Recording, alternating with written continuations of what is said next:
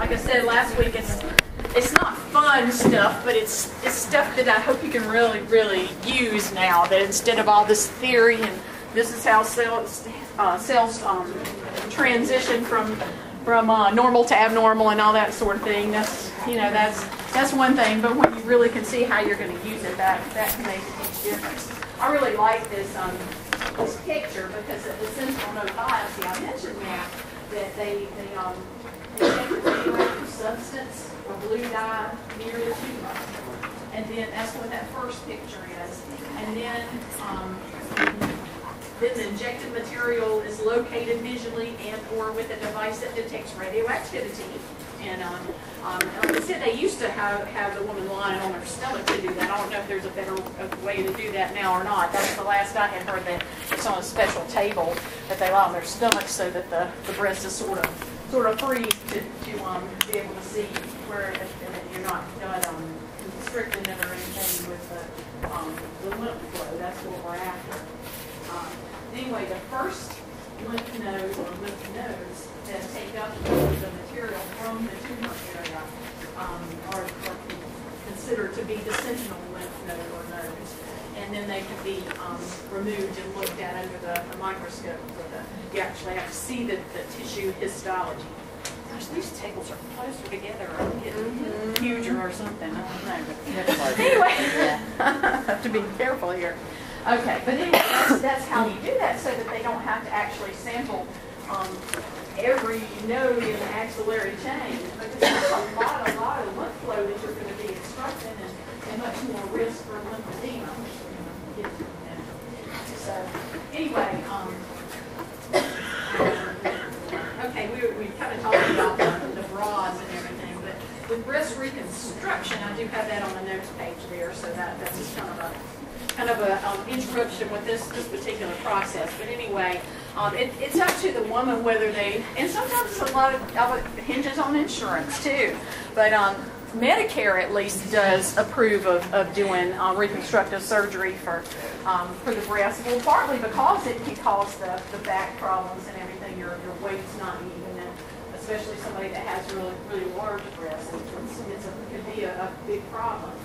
So anyway, it is a positive deal, maybe, but because that's a health issue too. You have a poor body image, it can affect your health. It can affect your sexuality and just how you feel about yourself. Whether you feel like you can be assertive anymore, you could feel powerless and all that when you feel like you've lost something that's a part of you. I had she was a real elderly woman. I think she had some kind of lymphatic cancer. It was separate from the breast cancer that she had about 10 years before, and her husband was still alive at the time that she had her breast cancer surgery, and she was really bemoaning the fact that she was going to have to have her mastectomy, and that her husband wasn't going to love her anymore or something like that, and said, "Are you going to even want to touch me anymore or anything like that?" And he said, "Oh, don't worry about it. I like the other one better anyway." So that was a really nice thing for the husband to the spouse partner or whatever to buy into. You are you, and your breast is not you, and that's a part of you, and I understand that. But don't think that it's going to affect our relationship or anything. So I just thought that was really neat. She was a really neat woman. That's what's so fun about being a cancer nurse. That's what it is fun, is that you get a lot of wisdom from a lot of people that have been through a whole lot of things. Some things that are worse than cancer. So if you can imagine that. But like a lot of our World War II veterans that were like at D-Day and stuff like that, it's like they didn't die then, and they saw all these other people die, and they're like, well, every day I have had since then is just gravy. This is nothing compared to what those people went through. So, I'm not worried about dying from cancer. So you just hear all kinds of ways that people handle the issues with cancer. So anyway, you're actually seeing the real prostheses for the symmetry and all that sort of thing. Okay, now you can do a flap of skin or a muscle or fat donor site to the mastectomy for the person's own fat muscle. And you can use it like this, the psoas site, or the rectus abdominis muscle, and tummy tuck, that you have to have plenty of tissue. Real skinny women can't do that. You can say that there's not enough tissue to move up, but if you have a little bit of extra tummy fat, and then you can do the rectus muscle for the that type of surgery. And it really does look like a shark bite when you, I haven't actually seen the surgery, but I have seen slides from, there was one conference I went to, there were 2 different plastic surgeons that were showing slides of their procedure. And it was just like a big old, like a shark, which they just needed a bit. Symmetrical and all that. Anyway, it's very painful if you do, especially the rectus muscle, because when you try to do sit-ups, you try to sit up in the bed or anything, that's what the rectus muscle is where you're what you're using. So you have to use other muscles to be able to do those particular motions. And most people start out kind of hunched over until they can get therapy to be able to stand up, because it is really painful, and it takes a lot. It is major surgery, and it certainly has more risks, but it has a much more aesthetic outcome, I guess, when it is when you recover from it. It's their own. It's part of their own bodies, and they may not have as much nerve ending sensation or anything, but it's definitely their own skin, their own fat, and all that that's in the breast after they've had the surgery. So, and there's a lots of information in IGGI in Chapter 73. -4-5, the charts, and then there's a table about post-op care after that. So y'all look at that. That's a really good visual. Okay. I'm going to talk about this one all day long. Okay. This one's kind of hard to see here, but can you tell that? Well, yeah, I guess you can. You can see how fat her hand is on the left. I guess it's her right arm. But if there is an action alert box on page 1608 in your book, that would give you more information on lymphedema also. But you can really pretty in the PowerPoint, even my PowerPoint's got a color picture in it. And I don't know why that particular one kind of printed in color, but it did. So it did, you can really tell it in my copy. But yours is okay, isn't it? So. But anyway, there's all kinds of suggestions at the bottom of the page. It came from, or the notes page, it actually came from the concept book that we used last year. But that action alert box that y'all have at IGGI is good too, so that, look at both of those, just so that you know the kinds of things you have to do. But what's the major thing when you're taking care of a patient in the hospital? Blood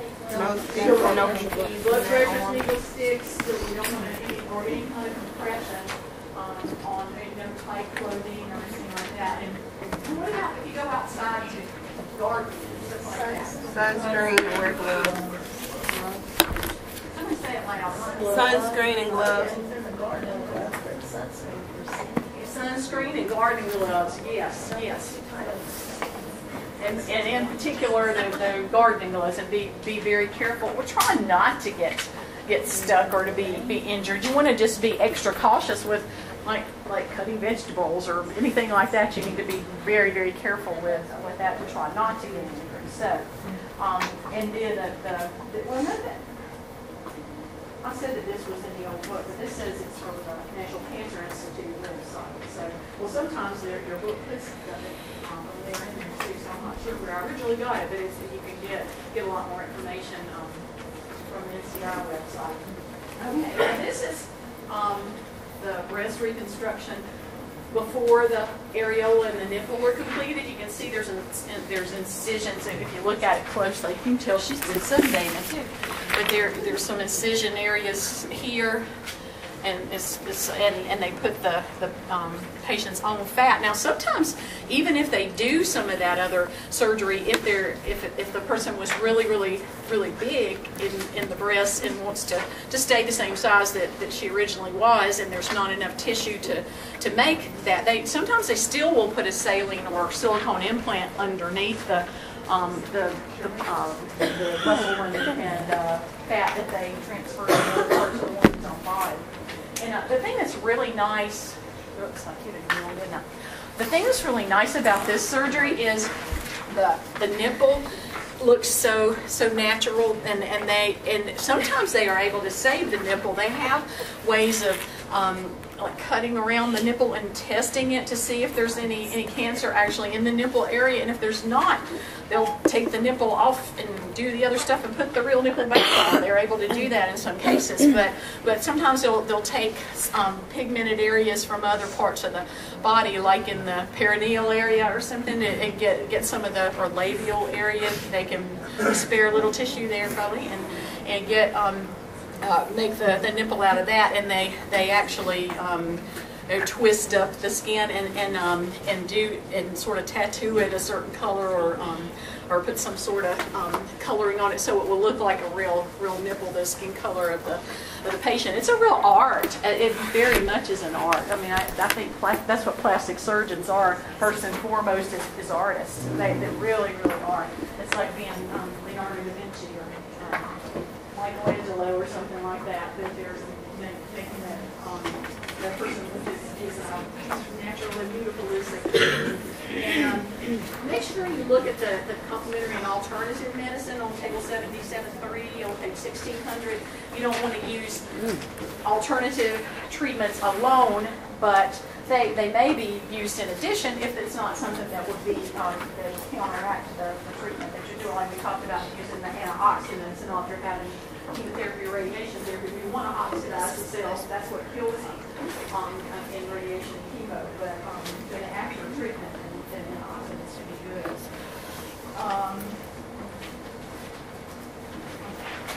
Now, radiation therapy is an adjunct to surgery a lot of times, and especially it's always done with lumpectomies. Well, I guess that you can't ever say always, but almost always it's going to be with a lumpectomy. If it's a in situ cancer, maybe they won't, but with like my mom's her lump was right here, and then they took a little more tissue, and then they took some lymph nodes, axillary lymph nodes, and she ended up having radiation therapy for about 6 weeks, through Friday for 6 weeks. And it can be used to treat metastases, like my Aunt Martha's in Charleston, and she has metastases to both of her hips, but one of them's hurting her a lot more, and so she did it to decrease the tumor in the hip to begin with, but when she had recurrent pain, then they consulted again to suggest more radiation therapy to relieve the pain, because the bones could take a lot more radiation, cumulative radiation, than other tissues, a lot of soft tissues can. And sometimes they will do intraoperative radiotherapy with just a beam focused right onto the tumor, and it'll be like all of the one great big dose, the cumulative dose, right into that one tumor, instead of having to do the 6-week deal. And that way you're not scattering it so much to the other tissues. It's still while they're opened up. They don't do that a whole lot, but I'm sure some centers do that more than others. We're having our little flesh thing still going on, aren't we? Maybe it was too hot last week, but I guess that's not the case. Anyway, you can use radiation to shrink the tumor before surgery, sort of like that neoadjuvant chemotherapy. That happens sometimes, but sometimes it makes it hard to heal the tissue that's been radiated. Sometimes doesn't heal it. So that's a controversial sort of thing sometimes. Okay. One of the things that people are missing on a lot of the seniors' information when they're doing their capital plan for NCLEX is that is brachytherapy. We talked about brachytherapy. I didn't even learn it as that when I was going through training to be an oncology nurse and all. We didn't really call it that. It was just like internal or implants or whatever. But brachy versus tele. And so tele, you know that means what? Like from a distance, it's not within you, it's coming, the beam is coming from another source. But brachytherapy is when the source is within the patient. And so that's what you need to remember. It's tele and brachy, and that's something that evidently NCLEX is really jumping on that, even though it's not as often as the external beam therapy. They're really beefing up the questions on that. There's on that focus review test, the oncology focus review test, there's like 2 questions out of 30 about brachytherapy. Because I've been going through and looking to see what kind of seniors are doing, and I think that's kind of strange. But I guess it's another thing. Anyway, that's when you actually have either the seed implants or the like needles where you load the radiation source into the tumor. The patient is radioactive when that source is inside the patient. That can be in the cervical cancer, prostate cancer, or breast, and probably others too. But they are using it more. They're saying it's getting to be like 10% of the radiation therapy. And it's probably at certain centers though where people are specialists. It may not be in every region. They're seeing about totally 10% are being radiated with the brachytherapy. So you can have the implants and the needles, and then there's one called a balloon. They call it nanosite, and I'm not familiar with that, but evidently it's a balloon that they insert into the tumor area, and then load the balloon with the radiation source rather than like in a needle. So I don't know exactly how that is, but it kind of sounds like hypoplasty or something where you go in with the balloon to build up the spine kind of thing. So I guess that kind of technology is so anyway, that's just remember the brachytherapy thing, because that's they've really been blessing me that I haven't been teaching it, but I do, but it's just not the most common thing. I'm going to understand exactly why they're stressing that. I am not going to read this to you because you know they're going to be anxious. You know that there's going to be some things that you can do about that, explain it. You got to teach your patient. And then you're going to have some goals that they're going to express the feelings. Just like anxiety for any other condition or medical situation. So, anyway, there can be some decisional conflict involved in a lot of this, and in like how you're going to deal with things. Of course, y'all have had OR, and so this is something that's really just along the lines of the OR information that Ms. Walker taught you. But on the notes page, we're talking about the decisional conflict. Just like, what if I got options? What am I going to do? Like my mom had options. Whether I had a mastectomy. Some people just want it like it's gone. I want it out. I just get it out of me. And then other people are like, well, if I can keep it, I'm going to keep it. And that's what my mom said. Well, she's still got it.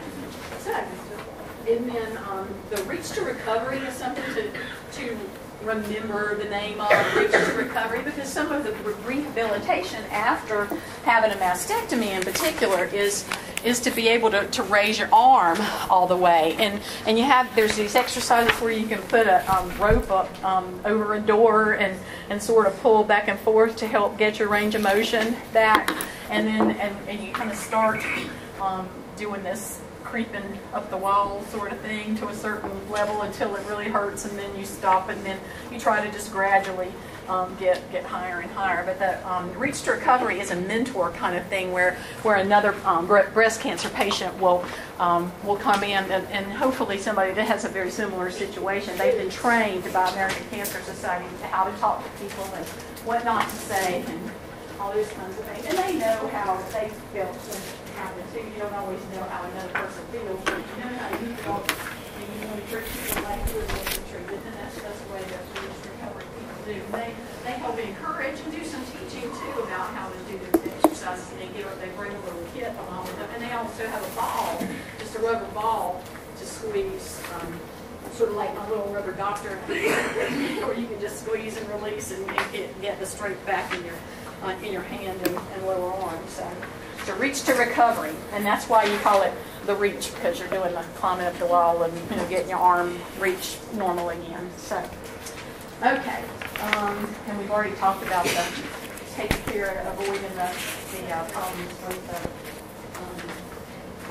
Let's see. Avoiding problems with the lymphedema arm, or the possibility of having lymphedema in the arm. You don't always have to have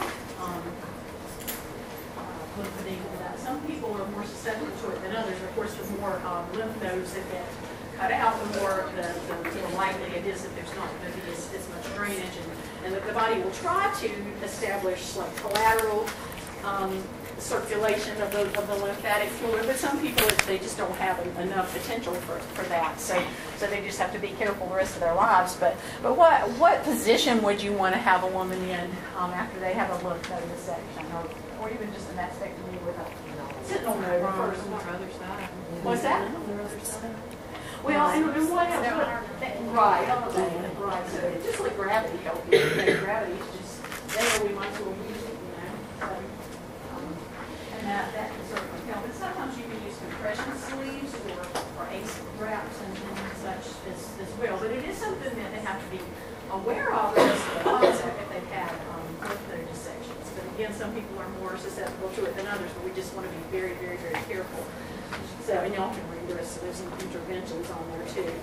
But they'll elevate the affected arm higher than the shoulder, encourage range of motion in the affected arm, but not to the point of extreme pain, but just to try to make progress gradually. And then there are lymphedema centers. A lot of physical therapy centers they have machines that can help pump some of the fluid out. So that can be a plus. Okay, and then disturbed body image. I don't think anybody has a lot of issues understanding that, but there are sexual concerns, like we said before, and on page 1609 it does talk about the sexuality part of it, and that the nurse should broach the subject if the patient doesn't, because especially with breast cancer, that is an issue.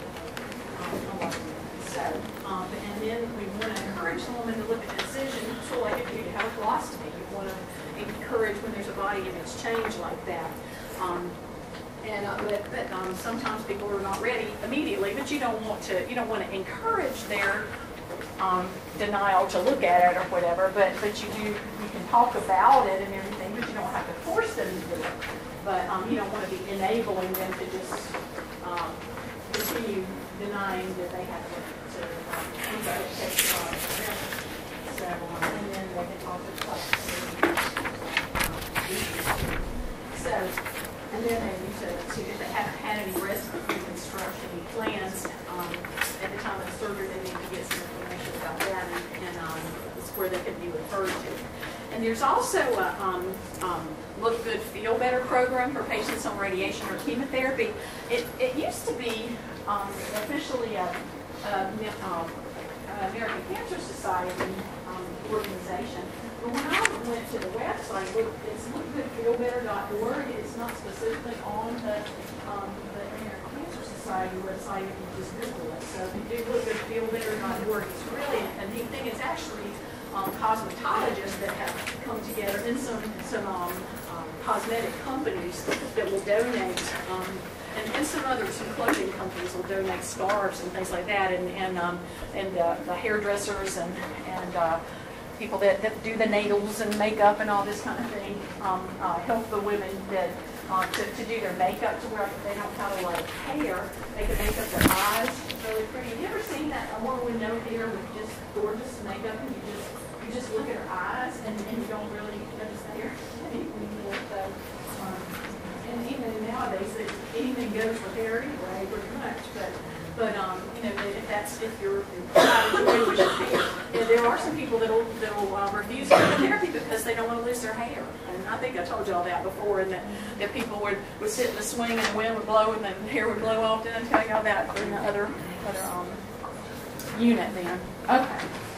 All right, we're jumping ahead. Line. And there's a lot of different. People ask me how you know about the chest tubes. It just happened to be in that chapter. It was not in our chapter with the concept book, but that's just where Iggy chose to put it. I think it's a good thing that you read through it because we've had some patients with chest tubes. I think she didn't have a patient with chest tube. Didn't you when you were with me? Didn't you have a patient with chest tube like your second day or something like that? Yeah. And so it's really nice to know where that is in Iggy, because if you have a patient that's got a chest tube and you know that on prep day, you can go to Iggy and find that out, and you will have already read it before. It's not going to be like, oh my gosh, I never heard of this before. I think it's a real good thing. But when you do have lung cancer surgery, there's a real likelihood that you're going to have a chest tube. So But that I'm not going to teach more chest tube stuff because you really have that in another place in the season here when you're talking to a respiratory. But anyway, where does it fall in the incidents? Like how many? Number one death. It's number 2 in incidents for women and women, right? Now what about deaths? Number 1 for men or women? Both. Yes. But what's the number 1 cause of death? Heart disease. Still tremendous. And I was telling my clinical group that I read, and I've got this, let me get this AARP article. Right now, and send this around.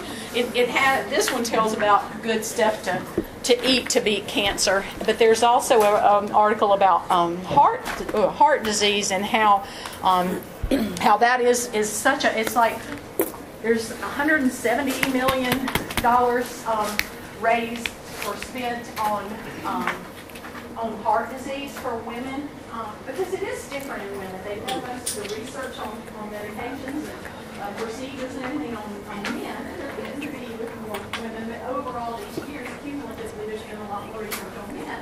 So there's like $170 million spent on the heart disease research and like $685 million spent on the breast cancer. And it's just because breast cancer is a huge lobby that's been lobbied in Congress a lot, and then there's so many different organizations that raise money for it, which is, it's really a good thing, but they're saying that by far more people die from heart disease than the breast cancer. It doesn't mean that we don't want to know about breast cancer. It doesn't mean we want to spend less on breast cancer. We just need to spend more on the heart disease too. So anyway, but there's no good time of lung cancer.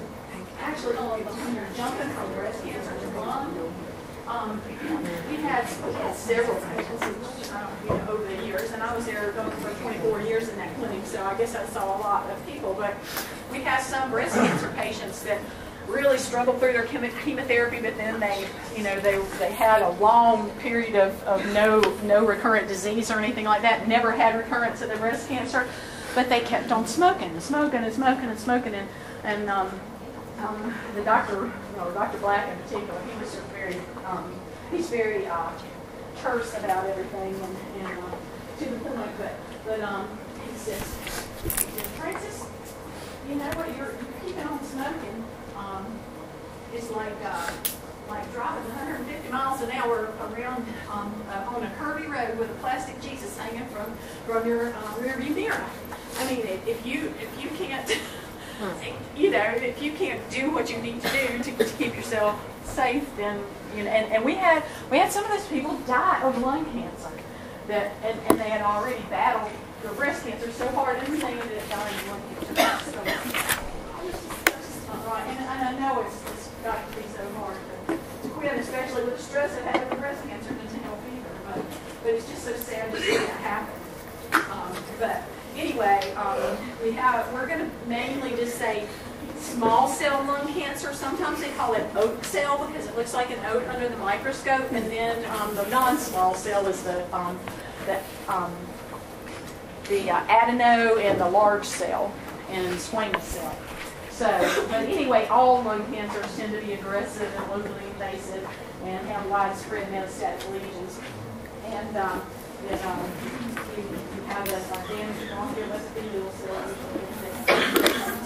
Anyway, all the causes spread via the lymphatic system. If you look at a model of the lymphatic system, you'll see that there's so many lymph node chains in the chest, and it's just hard to escape lymphatic spread. So.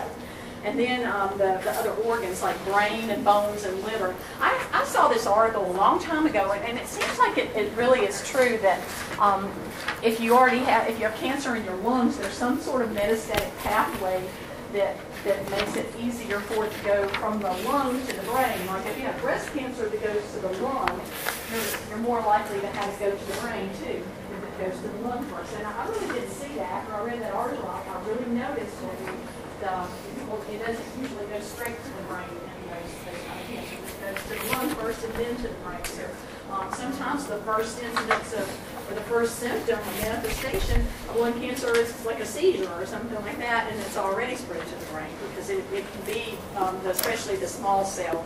But any of the lung cancers could spread there, but the small cell is really, really bad to be at. You're going to have this great response rate because the small cell grows really, really quickly.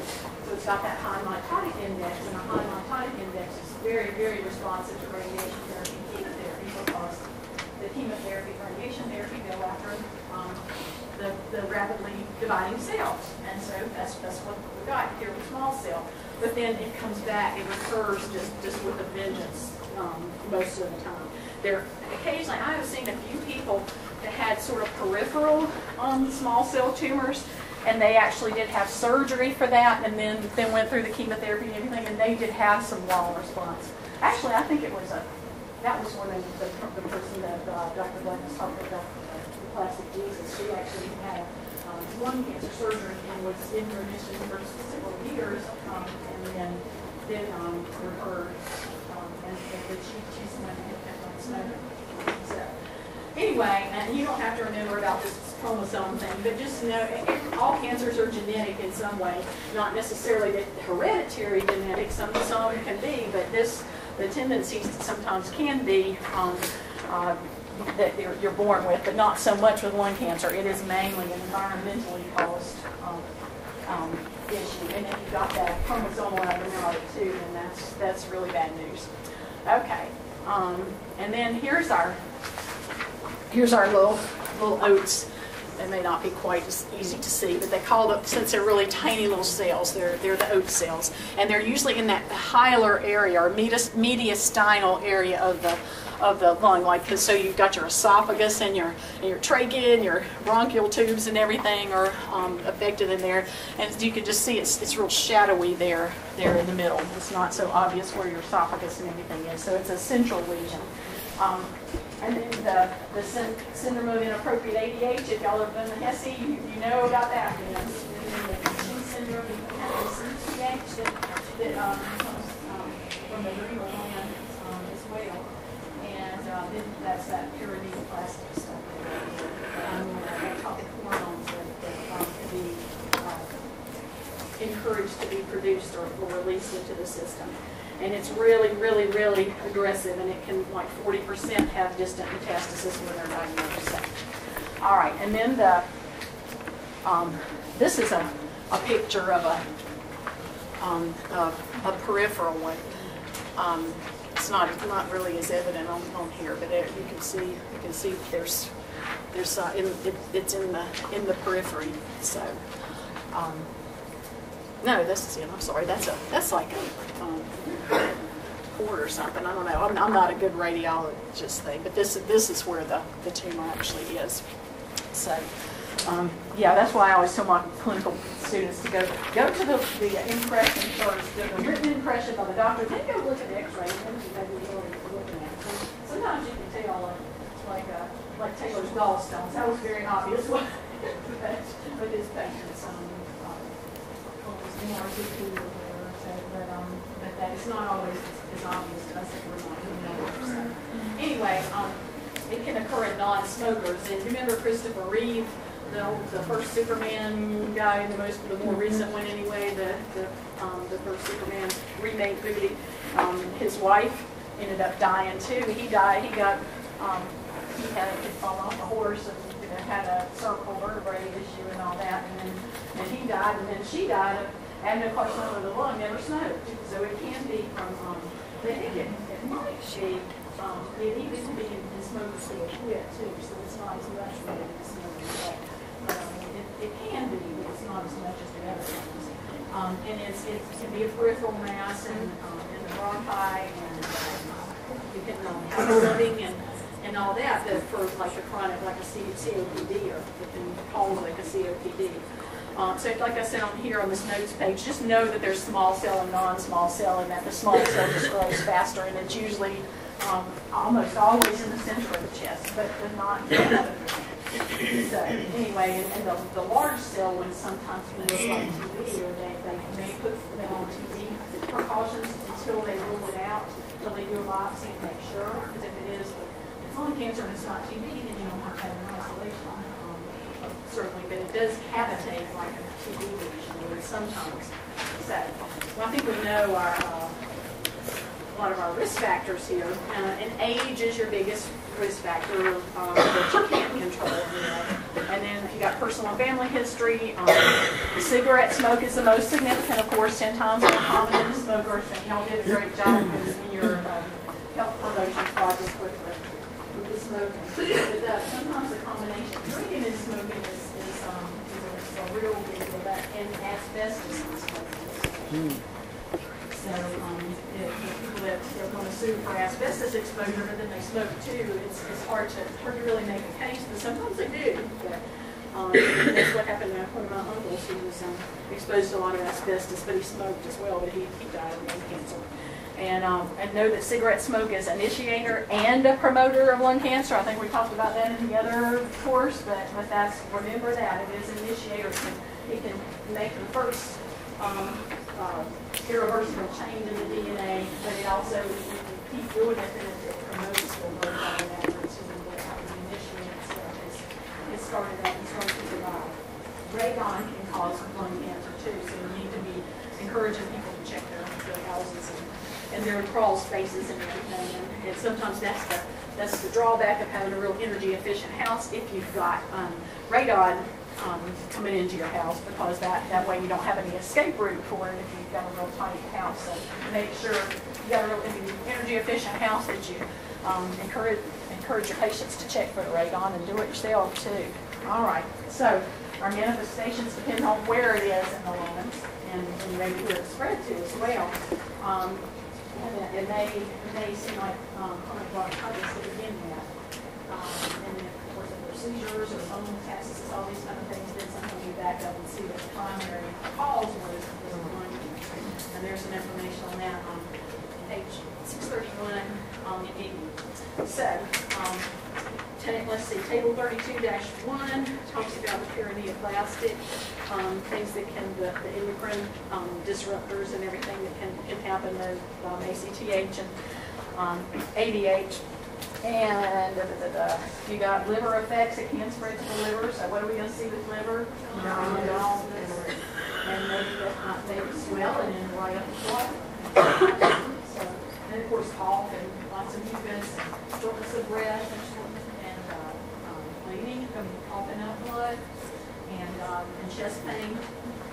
And one thing that they did actually mention this in Iggy, but it wasn't in the concept book, that you may have episodes or maybe recurrent pneumonia. That's what Iggy says, is recurrent episodes of pneumonia. But I've seen people that had a clear chest x-ray in January, and like in April they had small cell lung cancer. They came into the hospital with a real severe case of pneumonia, got antibiotics, got some of the inflammation down, and then they could really see the tumor in the biopsy, cultures, even cytology, since all of that was a really fast-growing tumor. And I've actually seen some people have a combination of small cell and non-small cell. They have multiple kinds of cells, and that's really wacko to try to treat too, because it is a little bit different. You have a more aggressive chemotherapy regimen with the small cell, since it's more responsive. But you want to do aggressive radiation maybe to the tumor area with this non-small cell, or maybe you want to remove it. But if you've got small cell, it's considered a systemic disease, even if you don't see any metastatic areas, because the mitotic rate is so high. You really consider it a systemic disease to begin with, but not necessarily the non-small cells. So that's what makes it really scary and hard to make decisions. Okay. And of course, we want to prevent. I think we all know this, and I'll let y'all look at the way that you diagnose it and everything. I think that's pretty obvious. Biopsies, depends on where it is as to what you're going to do for the. It depends on the manifestations and all that. So, okay, we do drug therapy, surgery, and radiation therapy. Sometimes you use all of them. and sometimes you have surgery and then do the chemotherapy, or with like adenocarcinoma, sometimes you do that.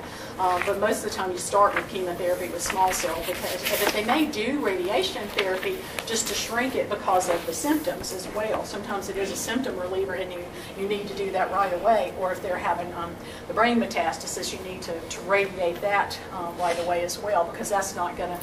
A lot of chemotherapy drugs, or most chemotherapy drugs, don't pass the blood-brain barrier, so chemotherapy is not going to help a whole bunch. So anyway, we have to relieve pain if necessary, and that sort of thing, and as well. Most of the time it's more of a breathing thing, but it certainly can be extreme pain as well. And then you can do the brachytherapy with this also. And do some implants into the tumor if they're large cell, or you would use teletherapy, I think, always with the small cell, but the non-small cell, they may be able to use the brachytherapy with the seed implants and all that. The other thing, and I do want you to just look at the kinds of surgeries that you can have for lung cancer. The segmental resection is just like a part of a lobe, or a lobe wedge resection. Pneumonectomy is taking a whole lung out, and just know what those terms mean. And that's on page 634. And there's a great post-op care section, and again it ends up talking about the chest tubes, but the general post-op care for lung cancer surgery, I want you to read up through all of that. And one thing about the radiation therapy, especially when they're in the mediastinal area, the radiation's in the mediastinal area, what else is in there that's going to be just right in the path of the radiation? Yeah, your esophagus definitely is. And so what do you think? It's going to be a problem maybe with nutrition. Yeah, it's hard to swallow when you didn't really have a raw esophagus. Esophagitis, this tremendous esophagitis, and narrowing from the inflammation that is produced too. And so sometimes people have to have feeding tubes and all. You have to really assess for the need for that. But just because somebody's having you think about respiratory tract symptoms, of course you're going to have respiratory tract symptoms possibly with your trachea and all that too. But it really does more often serve to open up the airways if you're pulling the cancer cells as you're dividing so frequently and everything. And what you may have more side effects with is the GI tract within your esophagus. So just remember that's a sort of a peripheral thing that's really important, and it can certainly be eventually life-threatening if we can't get any nutrition at all. Of course, we could do TPN or something, but we want to watch that, and if they're having trouble swallowing, we need to give them a break from radiation therapy for a few days to see if we can get things to straighten out a little bit without having to be so aggressive. But we certainly can do TPN or something like that. All right, and y'all have had your respiratory unit, so I'm not going to go through all of that because y'all know about these kinds of things, what to do for respiratory patients. This is where the stuff starts to get repetitive for you, and for activity intolerance, for have the rest periods in between activities, and chronic and acute pain. We need, we've already talked about the pain situation, so we're going to deal with that. However we need to, the 24-hour medication schedule, especially if it's a chronic kind of pain. All right, and then anticipatory breathing. You talked about that with Ms. Rumpel, didn't you, last time? Or that was part of your psych content. So that's not something new either. So let y'all read that part. It really makes common sense to just have a baseline information about it. So. Okay, I've got so much cool stuff about skin cancer and all this, and we just don't have time to do it right now. I'm probably going to send some of the stuff around.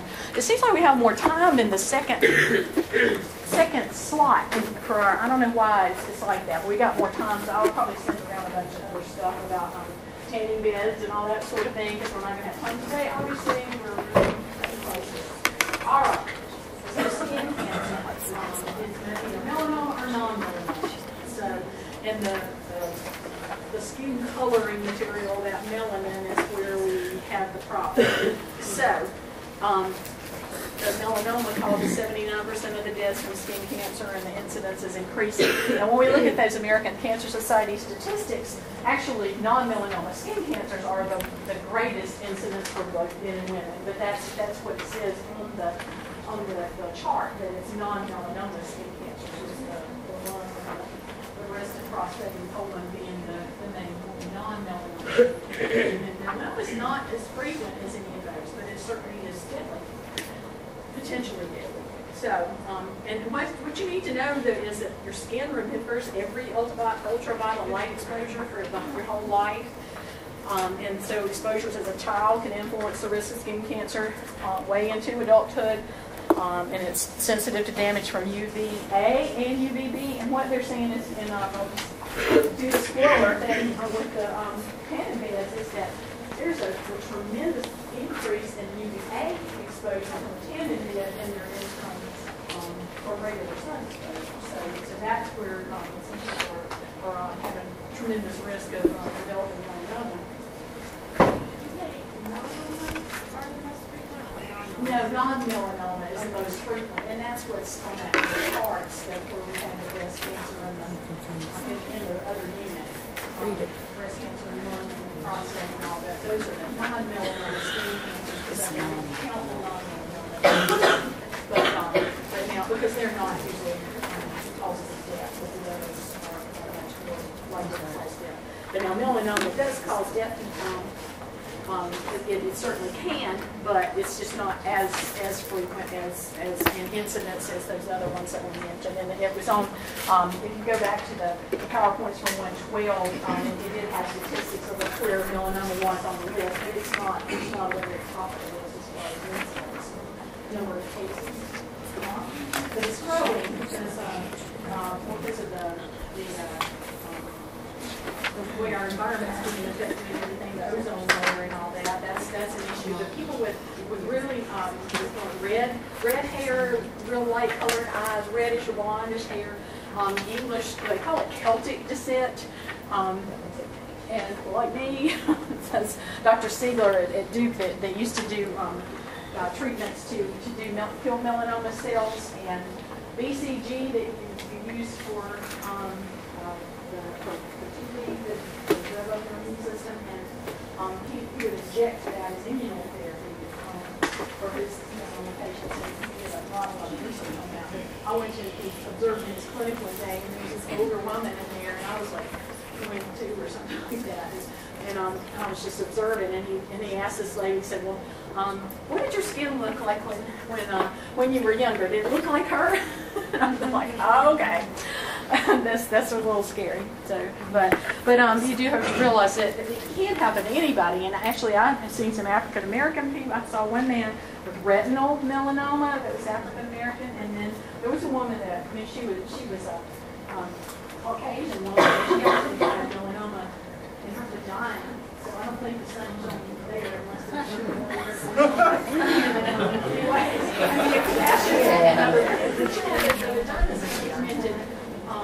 tissue, and so when the cells went wacko, so it can happen.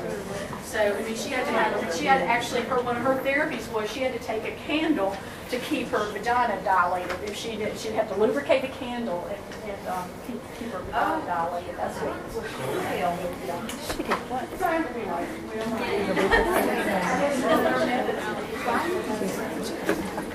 but anyway,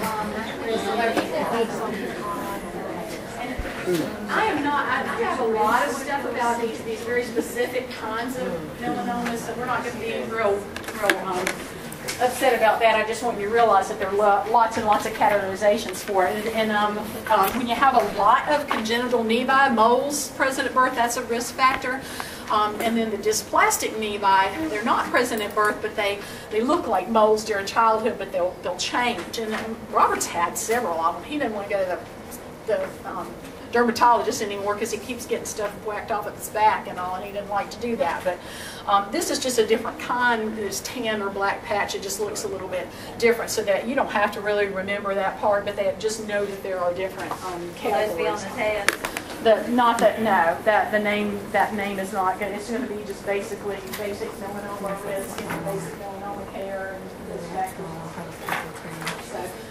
that's okay. Now this is important too, that you can have a radial growth phase where it's just going across the surface that can last 1 to 25 years. So it's just parallel to the skin surface, and it doesn't go. That's not metastasis because it's just sort of expanding. It's sort of doing it by expansion. But then you can cure it at that point by surgical excision a lot of times. But if it starts going down, that's when it and going towards your lymph nodes and your blood vessels. That's when it's an issue. So anyway, that's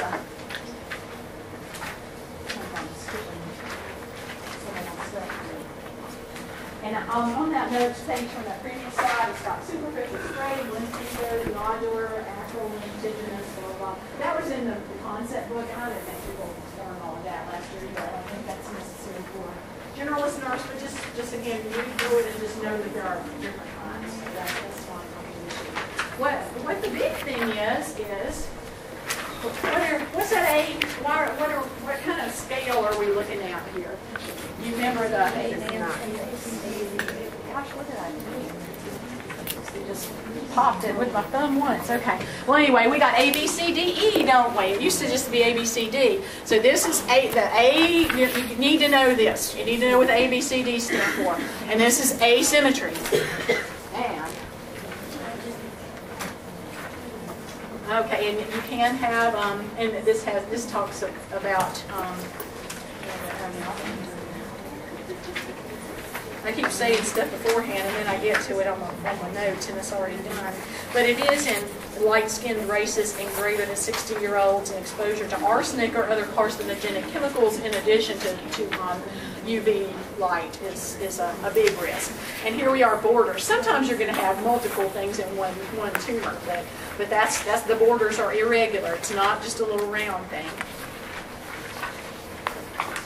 Okay. Oops, I missed it. I can't get my phone to do that today. There we go. And color, there's variation in the color. Some of the other ones were too, weren't they? You can just sort of see that. So this is sort of like when you're talking about diamonds, the color, clarity, and carat, and all that stuff. Except it's all C's for that. But we do the A, B, C, D, E. That's what we're after here. Okay, and then the D is diameter, and it says 6 millimeters. And people always say, "Oh, it's the size of a pencil eraser." I don't know why you don't just say that in the first place, because we don't really have a concept of what 6 millimeters is. But that's pretty neat to know that, isn't it? And if it's that size at least, then you want to have it checked out. So that's what we're looking at with the melanomas. Oh, basal cell cancers. Again, there's all those different kinds. You don't have to know all those different kinds, so don't worry about that. It's just that know that there are varieties in it. I get these Medscape things and saying, can you identify these particular skin cancers? And it's like, you're supposed to do all that. Like, unless you're a dermatologist, how in the world are you going to know that? I just kind of went over my head. So anyway, just realize that if you're they are the least aggressive, and they rarely metastasize. They grow by direct extension mostly and destroy the surrounding tissue. You can see some really nasty looking basal cells. You probably have seen them before, and especially in older people that have had a lot of sun exposure in their life. And the big thing about it is, even if you cut it off, it can tend to recur because your skin's damaged. You know, you had the sun exposure and the skin's still damaged, so you still can have them come back or come in another place. And if you don't do anything about them, though, especially if they're greater than 2 centimeters, that's pretty big. You know, that's almost an inch, isn't it? Well, let's get close to an inch in diameter. And it can destroy body parts like your nose or your eyelid if you don't treat it. And then we got some pictures of some basal cells. And I really have a hard time distinguishing for sure. I'd rather have somebody that really knows what they're doing to go with that for us. But anyway, our squamous cell is areas of skin exposed to UV rays. Of course, the other ones are too.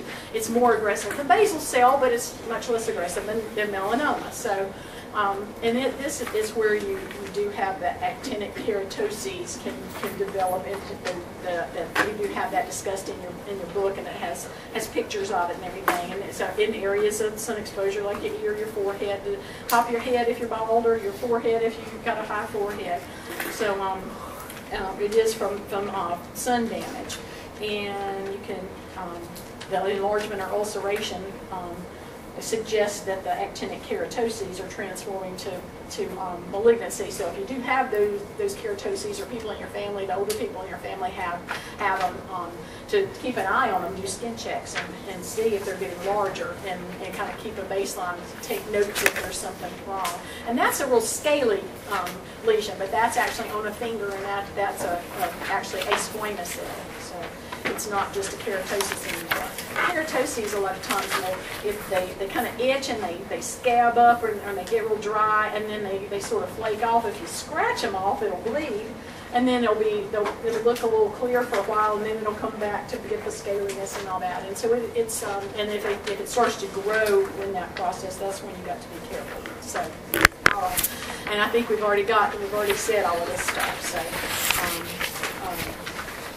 UV radiation, UVB is absorbed by the top layer of skin. UVA penetrates deeper into the skin layers, causing tissue damage. That's why it's so dangerous with the tanning beds, because it's lots more UVA that goes way deep into your skin. So, and that can suppress the T cell and B cell immunity. Melanoma is very much related to immunity, and that's why they were given the kill melanoma cells and the BCG to rev up the immunity, because that can kill some melanomas. And there are, it's like 1% of melanomas, even metastatic melanomas, can be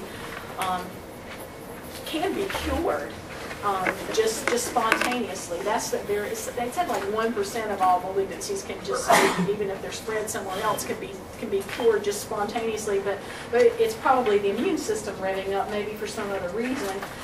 Maybe you have an infection and it's revving up, and it ends up killing some of the cancer cells. And it's along with, I think I told you that about my friend that had the liver metastasis, and she had C. diff, and when she was fighting the C. diff, her cancer disappeared in the liver, and it's never come back. I have to knock on wood and say a prayer, because it's been a miracle. I mean, it's really a miracle. You just don't see that. It's just not often, but she must be one of those 1%ers. So anyway, but melanoma has the most incidence of those spontaneous cures. But it's not that many, but it happens. Okay, and then I want to look at those surgeries that I put on this collaboration sheet, the notes page, what cryosurgery is. And what's cryo?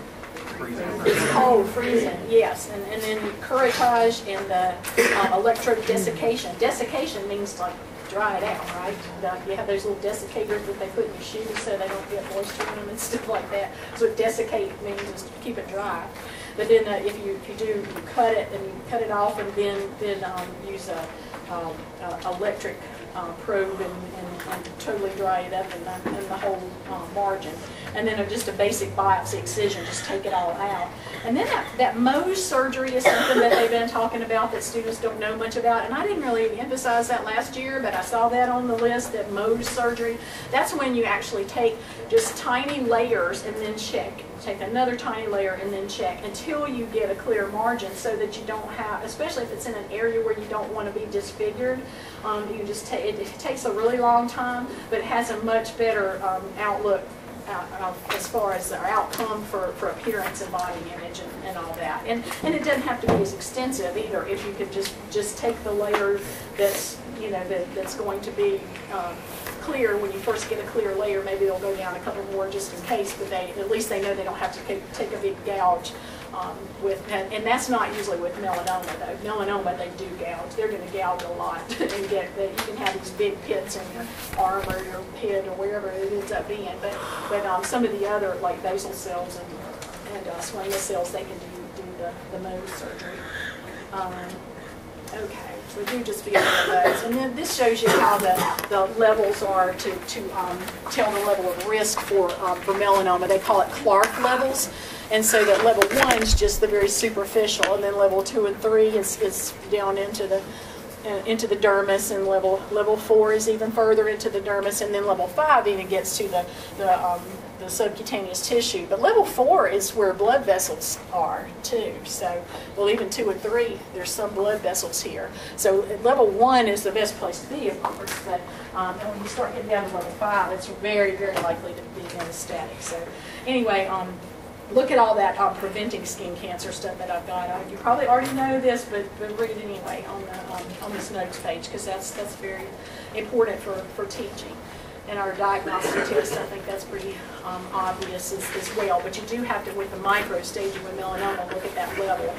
Clark's level, there's some other staging systems, but Clark's is the most common. So I would just look at the one. You don't have to memorize that, but just realize that the level 1's the most favorable, and level 5's the least. Just like most anything else we're talking about with cancer, the higher the number, the worse it is. So. And then our treatment: surgery, wide excision, full excision, immunotherapy, radiation therapy.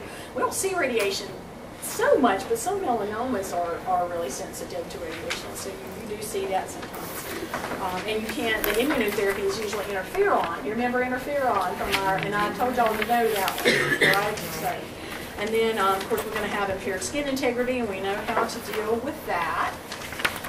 And we can talk about the hopelessness when you know that it's metastatic, or you're worried that it's metastatic. That's more like anticipatory grief and anxiety and all that. There's so many of those psychosocial things you could put, but that one's certainly a possibility. And anxiety and be a good listener and all that sort of thing. So I know I'm rushing this, but I do want to show you if I can get this blackboard thing.